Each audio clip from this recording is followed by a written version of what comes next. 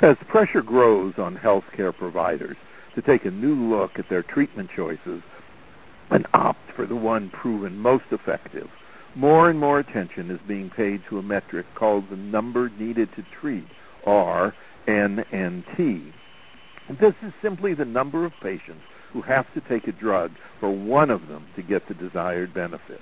It's a marketing boon to pharma companies making a drug that works almost every time, but a real challenge when a drug has a high NNT.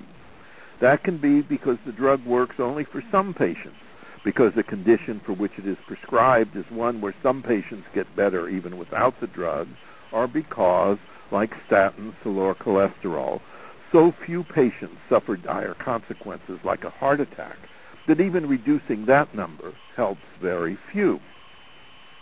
In the Scrip Market Insight feature, we discussed how a company faced with selling a drug with a high NNT might approach the problem. It could, to begin with, point out the statistical problems with deriving the number. It could emphasize a better safety record, pointing that the higher NNT is balanced by a low number of subjects harmed by the drug. Then there is the fact that the drug may have many lifestyle benefits besides the one measured by the NNT. For instance, a trial of biphosphonate therapy to prevent recurrent vertebral fracture produced an unimpressive NNT of 15, but virtually every participant showed improvement in bone mineral density.